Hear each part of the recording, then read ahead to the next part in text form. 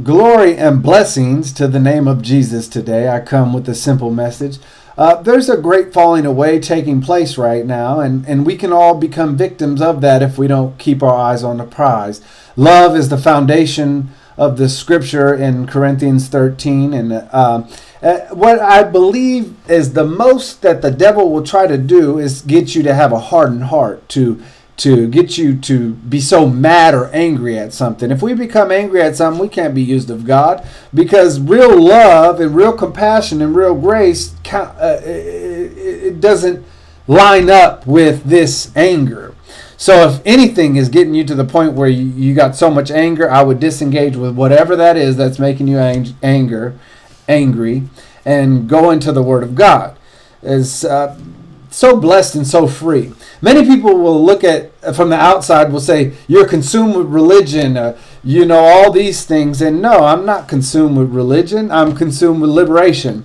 In the Bible, it says, where the Spirit of the Lord, there is liberation. And we with unveiled faces are being transformed into His likeness by the ever-increasing glory that comes from the Lord, who is Spirit. So today is about liberation. When you get to the liberation of Christ, it's not this, I can't do this, I can't do that, these regulations and rules and religion, they're choking me out. No, it's not like that, because Jesus is freedom. I don't know how people turned Christianity and this staunch religion when Jesus is freedom. Jesus is freedom. However you are, and all the talents that you have, when you are liberated in Christ, those talents become even more. I remember when I was playing basketball on the streets out here in the Sierra Nevada in the foothills. I wasn't that good, and then I had came to the Lord, and I'll tell you, over the course of 2 years, I was knocking down three after three after three after three. Whatever you have and whatever your talent could potentially be, and the Lord is going to be much greater. You can even be bad at something, and then in the liberation of Christ, be good at something. Oftentimes, people have such ability to do something, but the failure of faith, it limits the overachieving in that area. Because it's the humility of saying, look, Christ, I let you take the wheel. Whatever I'm good at, I'm going to allow you to make it greater. In the Bible, it says that I must decrease so that He may increase. So let me decrease in my life so Christ can increase.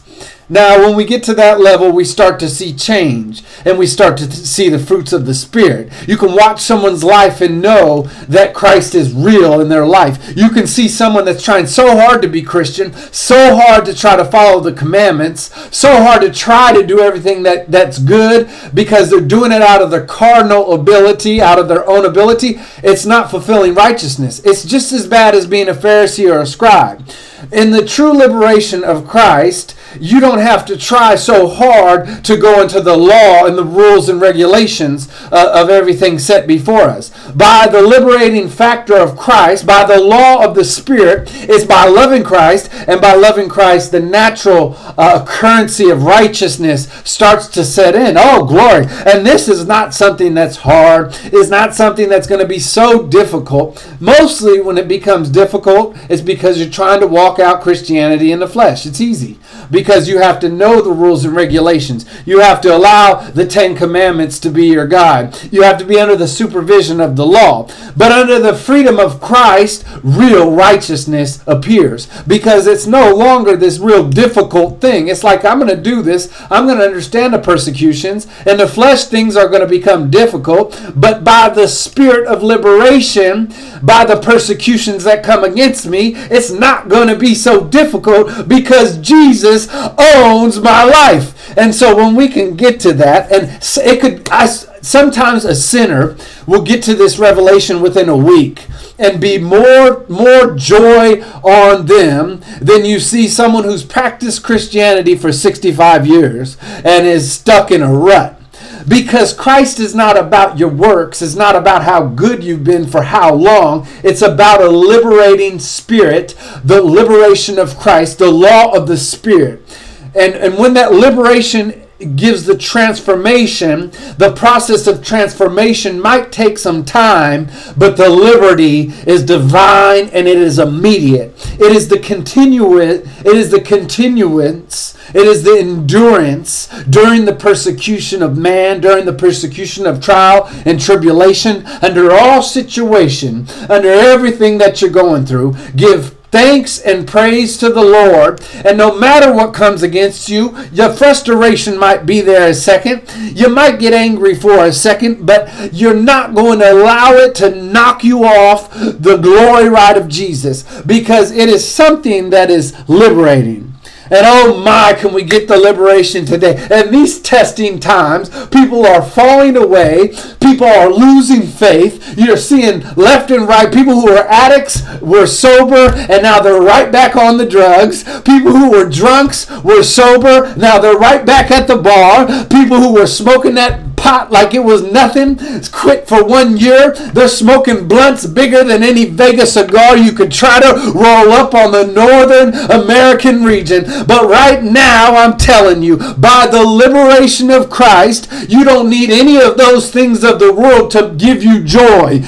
All you need is His Spirit. And it is amazing what God can do. He can change your mood. He can reset your attitude. And allowing Him to manifest is not this long-going process. And I'm going to end it right here. I believe you got something out of this today. But it is the guilt that keeps you in the sin. If you could take a moment to understand grace and you giving grace forward, then you won't allow yourself to be overwhelmed by the guilt, which ultimately leads to the continual cycle of the sin nature. When you're knowing as a child, I have been forgiven, it allows you to keep more confidence in what God wants to do. And in that joy of what you have in Christ, you will stay away from those things that God does not want in your life, and you'll continue in the path of righteousness of Christ Jesus Almighty. Let's pray. Thank you, Lord, for this simple, short message. Let it bless my life and those who hear, and let it fall on the fertile ground of the hearts of the believers,